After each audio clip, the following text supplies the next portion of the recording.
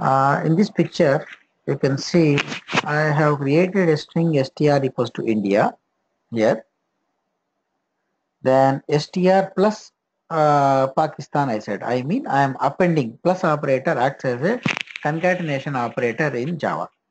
So I am appending concatenating Pakistan to India. Okay. So the thing is strings are actually immutable. It means they cannot be changed. So here when I create string str equals to India, what happens in the JVM is you can see here India. This is the string object. And this object is being mapped with a remote control str. Can you identify here? Got it? Str is mapping to India. Now, when I make a concatenation to str plus Pakistan, what happens is this Pakistan is not going to be adding to this India object. The reason is strings are immutable. So, a new string object is created with India and Pakistan. Got it? Hello? Yes, yes, yes. So, as strings are immutable, the current string, that is India, will not be added with this Pakistan message, that is string. Instead, a new object India Pakistan would be created. This is what. Then I say string str2 equals to India. Look here, string str2 equals to India.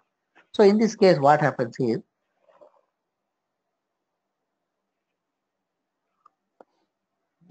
here you can see, here you can see uh, this declaration string str2 equals to India. It should go like this: India, India, and assume this red remote control as str2, and this is mapping to India.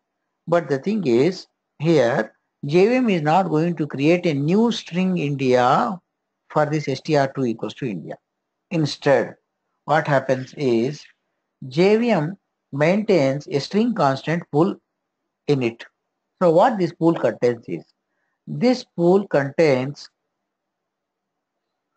all the existing string objects. So when you create a string str2 equals to India, the JVM will look, is there any object India in the pool? We already have that, right? Here, we already have this. So in that case, what happens is this str2 new remote control is created and it maps to the same India object. And if you observe over there, str remote control and str2 remote control both are mapping to the same object. Got it?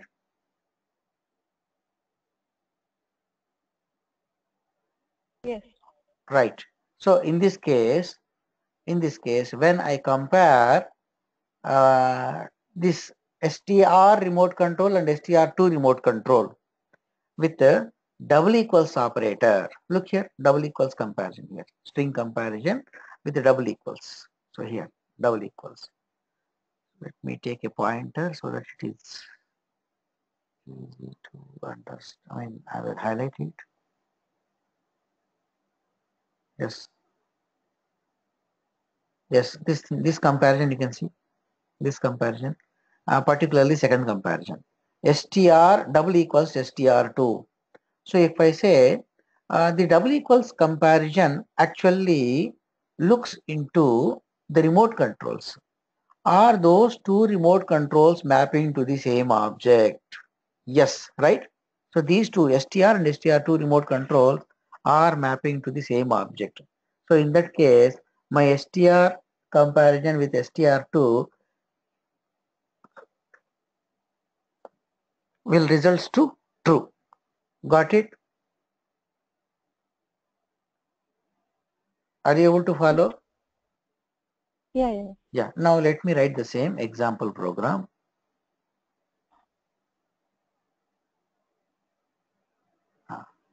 I create a class, new class,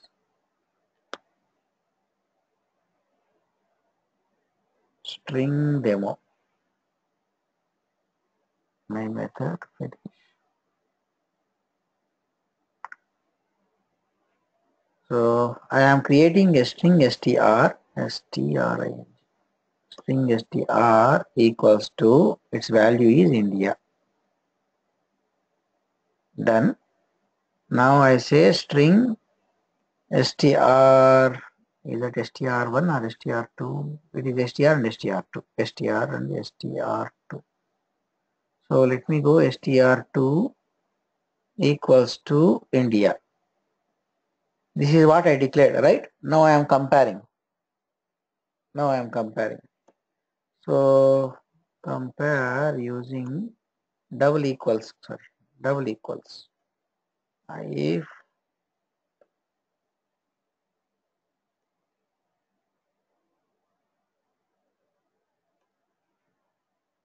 so, I am comparing here str double equals str2.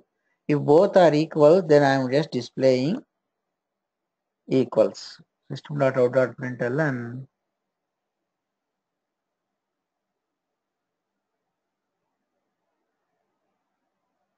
equals.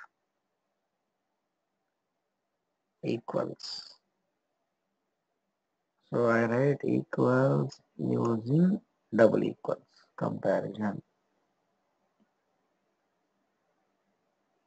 Else not equals. Not equals using double equals comparison. So what should be the result when I execute this? Both remote controls, are they mapping to the same object? Yes or no? Look Yes. at my image. Yes, right? So let me execute this.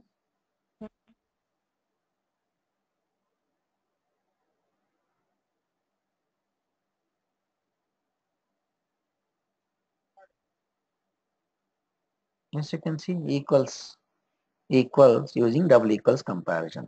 Okay. Yeah. Now let us get into second comparison. Yes. So the second way of comparison. The thing is a string str3 equals to new string. So the traditional way of creating the object. We have been using the new operator to create the object, right? Rectangle, rect object equals to new rectangle. So here this is the similar way. String str3 equals to new string. So here string has a constructor and I am passing a string as the argument. So WORLD world is the object. So what happens here? String str3. Look here. Let me take the highlighter. Yes, this thing. Can you see here? A world object is created and str3 remote control is being mapped to that world object, right? Yes. Yes. Now, look here. My next message, next instruction, string str4 equals to new string hello. So in that case, hello object is created, and str4 remote control is being mapped to that hello object, right? Got it?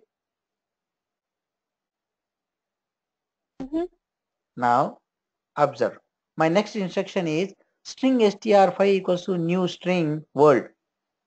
I just told you that when JVM is going to create an object, it will check whether such object is existing or not in its constant pool, right?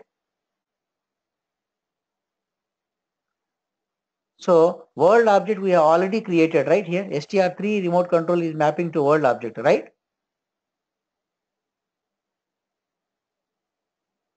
Mm-hmm. str5 should map to the same world object, right? With my previous conversation,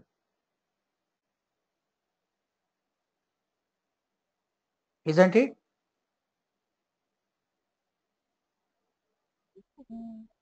Mm-hmm. Agree? I told you here in the previous conversation, I told you that when JVM is going to create a string object, it will check whether such object is existing in the heap memory or not. If it is existing, it will map to the same object. So str and str2 remote controls were mapping to same India object, right? As per that conversation, str5 should map to world object, right? Mm-hmm. but it will not happen. The reason is I am using the second way of creating the string object using new operator over there. So new operator always tell JVM, please give me a new memory area irrespective of whether the object existing in the heap memory or not. I want a new memory area. I am demanding a new memory area for my object. So the world object is created with a new remote control str5 being mapped to. Got it? Okay. Okay. So with the new keyword, it means you are telling JVM, hey JVM, please, I want a new memory area whether the world object is existing or not. So str5 new remote control is created and it will be mapping to world object. Got it? Okay. Yeah. Now observe here. The string comparison using double equals method. Double equals method. Look there, str4 and str3 remote controls I am comparing. str4 and str3. str4, str4 and str3. Observe. Are those two remote controls mapping to the same object? Yes or no? str4 and str3. No. No. So if I print, then it has to give false, right? Yeah. So what I'll do is str4. Let me create str4 and str3.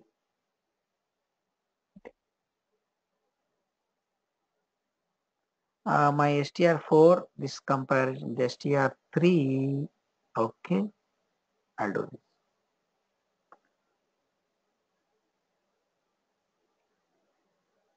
String str3 equals to new string, and here I gave str3 world and str4 as hello. Okay, okay, copy this and str4 as hello.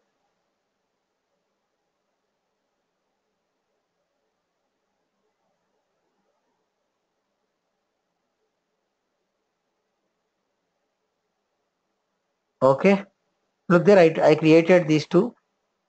Then I'll copy this comparison and I'll modify accordingly. I am comparing str3 and str4 now. str3 and str4. Now this time when I save and execute, the second line should be okay. I modified this control set. Here str3 and str4. Yes, second line should be not equals. Right? Got it? Yeah. Fine. Then let me proceed.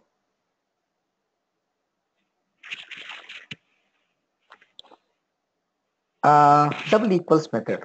So what is the double equals method comparison is?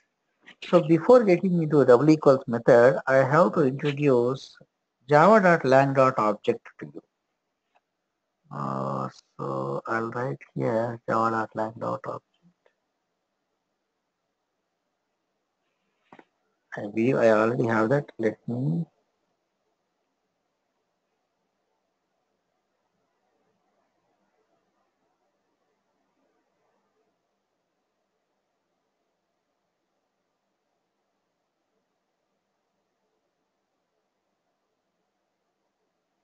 So,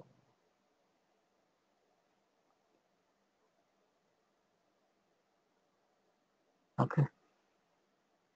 It should be, but somewhere I missed. Let me write here. So java.lang.object. So this is the supermost object present in the Java API. Supermost object. The thing is, whenever you are creating any class, rectangle class, triangle class, test drive class, whatever, all the classes which you are created by you are by default descendants of this java.lang.object. So every class in Java is inherited from this object. And let me show you that object in Java API. So I have Java API here.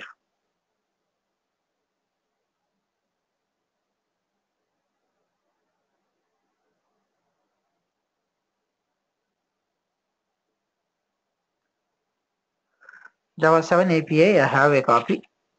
Let me open this. So here, this is the API. This is the API. And of course, this is, you can download this from Google. Yes, Java. Here, these are the packages available in Java. All packages. Java.lang package. Yes, Java.lang package. And this package has interfaces and classes. So let me take you to class object, java.lang.object. Look here, there is a class object. So class object is in package java.lang package, and it has methods like equals method. So this equals method is used to compare two objects. If two objects are equal, then it returns true. If two objects are not equal, then it returns false. Similarly, there are other methods like a hash code method. Hash code method will return an unique hash code representing the object in the heap memory area. It is something like equals to our Aadhaar number in India. So every citizen has unique Aadhaar number, right? So similarly, social security number in US, every citizen has social security number. So IC number we call it as. Similarly, every object has a unique hash code. Sorry. That hash code is generated by this method. And there are other methods like toString method. ToString method is generally used to represent a textual meaning for an object. I will execute a sample using this toString method soon. And there are methods like wait, then notify all. These three methods belonging to thread communication. So these methods are used over there in thread communication. So these are the methods that are present in java.lang.object, and we will be regularly using equals method, hash code, and toString method. So for now, this equals method so is used to compare two objects and returns a Boolean value. If two objects are equal, then it returns true. If two objects are unequal, then it returns false. So when I am coming back to my program, my class, this string demo is also extending java.lang object. The thing is, if you write here java.lang.object, still it is meaningful. Whether you write or not, your classes are by default descendants of java.lang.object class. Even our string class also. String class also is descendant of java.lang.object. Let me show you that. So java.lang.string class. Yes, this is my string class. My string class, you can see here string. Just above it, there is java.lang.object. It means that java.lang.object is the parent of string class. Now,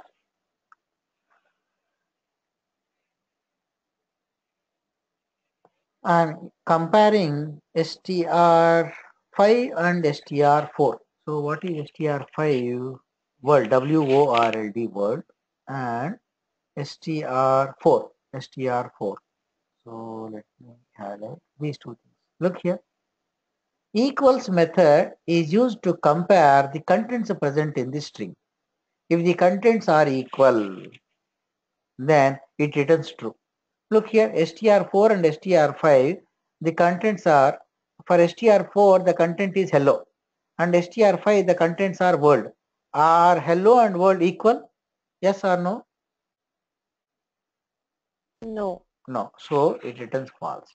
So let me create str5. str5.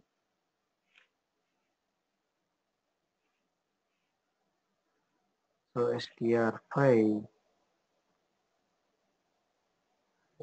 equals to, I think, new string, right? str5 new string world. Okay.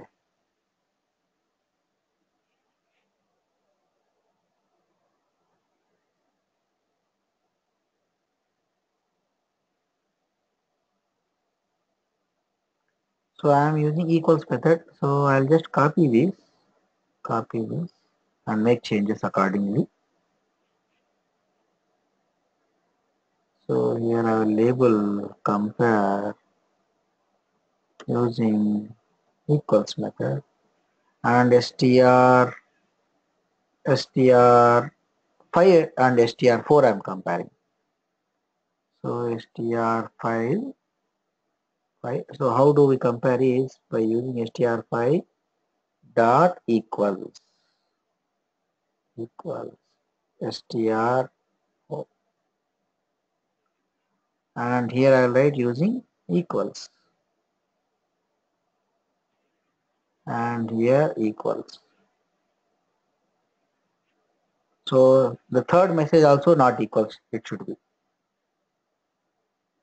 not equals, right? Clear? Yeah. Now my next comparison is str5 and str3. So if you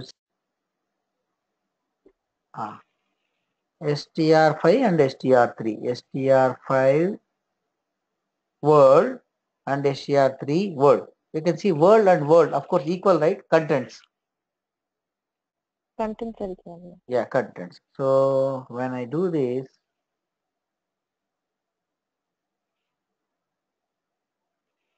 I'll write the, I will copy the program, paste here, looking for contents. So str5 and str3, str5 and str3. So the last message should be equals, right? Clear? Got it? So the Yeah. same comparison, if you want, you can go with str and str2 as well. str and str2. So what I'll do is I'll copy this. Over there also, I mean the first way of comparison, I mean the first style of creating the object, str and str2. So the last message also, of course, str and str2, look here, str and str2. The contents are equal, right? India, India. Yeah. So the last message also should be true, right? Yeah. Clear? Yeah. So that is two ways of comparing objects.